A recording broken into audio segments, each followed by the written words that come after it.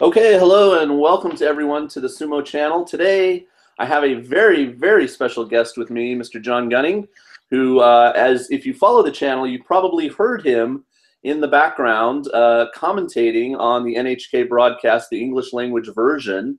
And today he has been nice enough to come along, and we're going to chat a little bit about the March Spa show, not too much, some stuff sumo in general. We're going to give away some prizes. It's going to be all kinds of fun stuff. So, John, hello. How are you today? Hey, Jason. Good to see you. I'm good. Yeah. I'm good. Looking forward to this. This is my first live one of these on YouTube, so I'm nervous. Good luck. You'll do just fine. Yeah, I guess you're used to having your voice heard for 2 hours on a broadcast, but you really don't. They never cut away to your guys' face. No, we do I do Sports Japan. It's on NHK World, so we do documentaries on that. I'm in the studio on that, but that's mostly an international audience that gets to see that. So not a lot of people. In California, there was a TV station called TV Japan. You could pay, it was like $25 a month, and you would get those programs. I was always jealous that we could get them there, but not here. Well, you can actually you can see them on the homepage. Sports Japan is on the NHK World homepage. If you open up the page. During it just opens up live during the broadcast. So there's a free app as well for iOS and Android. If you open the app, whatever is on live at that moment will be played on your phone. It's free. So okay, all right. Well, I'll try to find that link and leave it down in the description for people that are interested. Yeah. Upcoming, we're filming this on Sunday, March 6th, and we have about a week to go before the March bus show starts, and that takes place in Osaka. Now, when you commentate for that, do you go to Osaka or do you stay in Tokyo? For Osaka, no. Usually we're in Tokyo. Okay. It's just limited space in the stadiums, especially the regional ones, and they give priority to the Japanese side for some reason. For some reason. So we're better than them. We deserve to be there. How long have you been commentating? Is that the right word? For NHK? Yeah. NHK. When did I start? About 4 years ago on NHK. Yeah, but I've been doing. I know I was watching because I've been watching since about 2005. Okay. And I know one day I was watching. I was like, that accent's like Irish or something. What's that? What's that person? So it wasn't Murray or Ross or one of the normals that I was used to. And I always enjoy your commentary. Because I think we're about the same age, and you drop all kinds of references when you do your commentary, and I usually chuckle at myself for getting them. So it's very entertaining. I'm assuming you have a lot of fun doing it. Oh yeah, absolutely. It's great. I mean, you get paid to talk about sumo. You get paid to tell people your opinion. So we don't want to talk too much about the March Bus show because you're going to be on day one. And of course, you'll want to talk all about it on day one in your normal 2 hours slot there. But before you come on, you usually come on around 4 p.m. Japan time and do the Makuuchi division. That's right. We will have had two big wrestlers already have fought in the Juryo division, and that's Endo and Osuna Arashi. What are your thoughts on them being in Juryo this bus show? Well, Bodhi obviously like a brother, like a son to me. I know I'm talking to him most days. He just started training yesterday or the day before. Okay. He's exhausted from it. Obviously, it's his first training since last year, since he injured himself. So he's probably not in the greatest of conditions, but I'm shocked that he actually recovered in time to go back. I didn't think he'd be back until May, but he told me that even when he was doing the operation in November, I was in the hospital with him, and he was like, "No, I'm definitely coming back for March." It's an ACL and MCL thing, so usually those take 6-9 months. Even you talk about football or something like that. There's no way anyone comes back like 4 or 5 months later, but seems to be stabilized. Seems to be good. He'll do a lot better probably than Endo, who's just going back in without any kind of, surgery or anything. Like he's just hoping it gets better on its own, but that's probably not going to work. Yeah. So let's talk a little bit. We don't want to talk too much about your past, but what got you into sumo? What got you into this? You're responsible for bringing people like Osuna Arashi and the Canadian Homare Nishiki over into Japanese sumo. So What's the deal? What's the deal with? How did you, from Ireland? Obviously, I assume you were born in Ireland and you grew up maybe in Ireland. I don't know. And then you're now in Japan and doing sumo. So connect a few of the dots. Well, when I was in Japan, I first lived in Osaka when I was in Japan, and at that time I was a lot slimmer than I am now. I was about half the weight that I was a few years later, but I was playing soccer. I was a sumo fan. I was watching it all the time on TV. Once I went to the live tournaments, hooked completely. Right. Same as most people. Just became more and more into it. And then when I got injured, when I moved to Tokyo, I got injured. I couldn't play soccer, couldn't run anymore. So I was looking for something to do, and sumo looked easy. And I started training in Tokyo at a sumo club. And then because that club, a lot of kids trained in that club, and a lot of the kids then went on to pro sumo, so I got more and more involved. I moved to Ryogoku. Was meeting like Rikishi in the supermarket and convenience store every day. Like I lived next door to two heias, so just the links got deeper and deeper, and I started doing more media work over the years. And I just started working for Daily Yomiuri and then NHK and various others. So it's just been not any huge big thing, but just a gradual integration into the sumo world, I'll say, over the last 15 years probably. Yeah.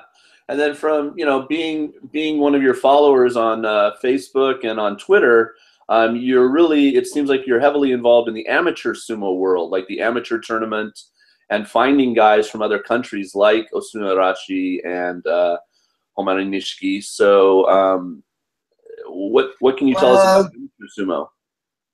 I wouldn't say I find guys, because usually there's a lot of people who want to join pro sumo, but their image of what it is very, very different from the reality. So normally when someone contacts me, I spend about 6 months trying to dissuade them from joining. Right. It's true, honestly. I just tell them, it's not fame and money and women and all those things that what you think it is early on. I mean, they might come at some stage in later in their career, but you're going to go through hell for a few years. And it's mostly not inside the ring, because anyone who wants to join sumo from abroad is probably big and strong enough and mean enough anyway. So right. It's language, the culture. So you've moved to Japan, you know how difficult it can be here at first, but throw the whole sumo world on top of that, and it's just like 10 times more difficult. So yeah, I usually spend ages trying to dissuade people to come, but then if they really, really want to, like Osuna Arashi or Homari Nishiki, if I can't change their mind, then I help them. Osuna Arashi and Homari Nishiki, the whole thing was a little bit different because, well, Bodhi Osuna Arashi was emailing me from when he was like 14 years of age saying he wanted to join, and it was only after he finally got somebody else to help him and came to Japan I was able to help him. Homari Nishiki, basically, I did the whole thing myself, like from first contact, and then Konishiki helped me when he came in, because obviously Konishiki grew up with Nishikido Oyakata. They came up together in the same stable. So, connections are very, very important in Japan. But yeah, I'm involved in the amateur side. I fought 3 times in the World Championships. Badland. I do in the tournament, I help them by announcing the East and West and who's coming. And great. Yeah, I do a lot of stuff for the amateur side as well. Now that takes place in different countries, not Japan. Is that right? That's right. It was in Japan this year for the first time in 10 years, but it's in Mongolia next year. Okay. So, yeah, Mongolia, the home of sumo. Well, maybe that's something we should talk about. I don't know. Obviously, Japanese fans so excited in January to finally see a Japanese wrestler win. So we'll have to keep our eyes on him this basho, Kodo Shogiku, and see if he can repeat or do as well. Personally, I don't think he's going to become a yokozuna, but that's just me, and that's from years of watching the guy. And I think he had a nice one-off. Baruto, Koto-Oshu, so many of the guys, they have that one tournament where they push through and they do well, but it's hard to do it again. It is, yeah, and obviously you have not only probably the all-time greatest yokozuna at the top of the rankings, and then another 2 very, very strong yokozuna, Terunofuji, who's future yokozuna most likely. But all of them have injury question marks. This is something I wrote a little bit for one of the magazines inside this. None of them are in the best of shape, and last 5 tournaments have been won by 5 different people. So it's not as certain. Yeah, that's the first time in 16 years I think that that's happened. So it's a little bit more wide open than we expect, and you know, it's not like he just suddenly had a good tournament for no reason. I mean, he's changed his lifestyle, he's gotten married, changed his training. Obviously, he's been very busy afterwards, but you know, he's continuing with the same training, so he hasn't been injured. So you know, I'm probably a little bit more optimistic about his chances than other people would be. But I mean, the odds are probably against him. But yeah, he might do well. He might do well. Now we saw, you know, I like I said, I started watching in 2005, and you know, I went home for a year after I finished being a jet teacher, and when I came back in 2010, sumo was pretty popular, and then we had some bad stuff happen, the tsunami and other things in 2011. But we've really seen sumo steadily rise in popularity since about 2013. As somebody that's sort of closer to it and on the inside a bit, what do you account for the rise in popularity? Why do you think the Japanese fans are coming back, and you know, more people are, you know, the live seats are selling out right away, etc.? Endo. Yeah. I mean, it's mostly Endo. It's a big. I mean, you need something like that big kick, but it's probably just the icing on the cake. I mean, the Sumo Association have been. It's like they woke up a few years ago and realized that they're competing with not just other sports, but everything else, the net and all the different things that people can be attracted to. So sure. I was looking at some photos when I went to the Dohyo Matsuri, which is the ceremony they hold on the Saturday before a tournament where they consecrate the ring. 10 years ago, nobody. I was literally the only non-Sumo Association person at it. I think in the morning I went there one basho, and now Kogikan is filled. Like there's lines around because they started announcing it on Twitter and Instagram, and they've connected through social media very, very strongly. They've brought in Waso Day, where if you wear Japanese traditional clothing, you get special prizes. Right. Branched out a sumo boat tour where you can go on a boat cruise with Rikishi. Like they've been much more proactive about reaching out to fans and connecting with them. And I've been, you know, when I was out in Shimane, which is the boondocks, the absolute boonies of Japan, had a fantastic day at a regional tournament down in Masuda in Shimane.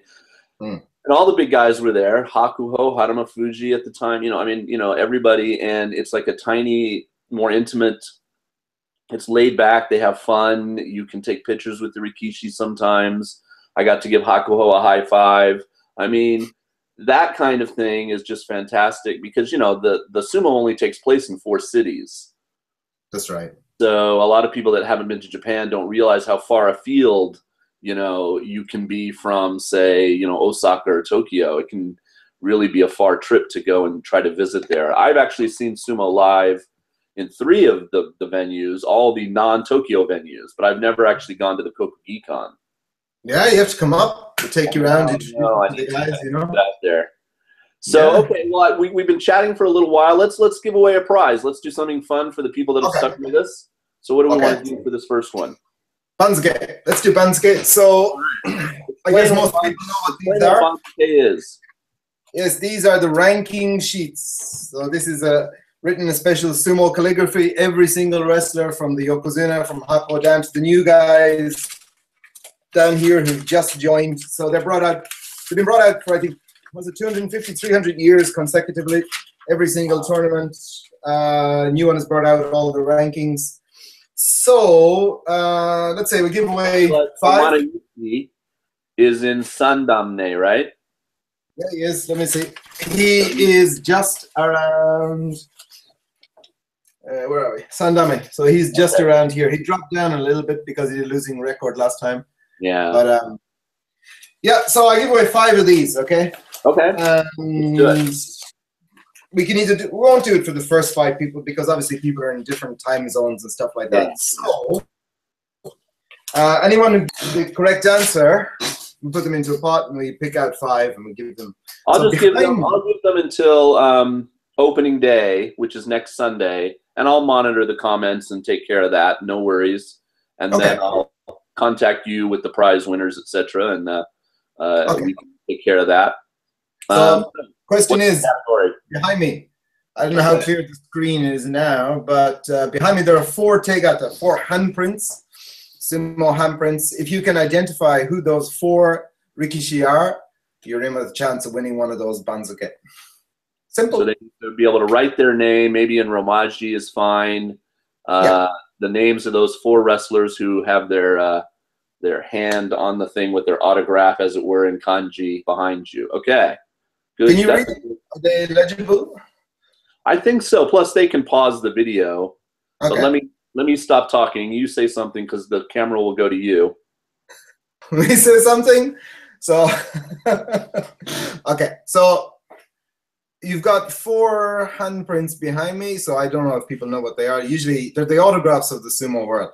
People usually stamp red ink or black ink on a shikishi, which is a traditional Japanese square card.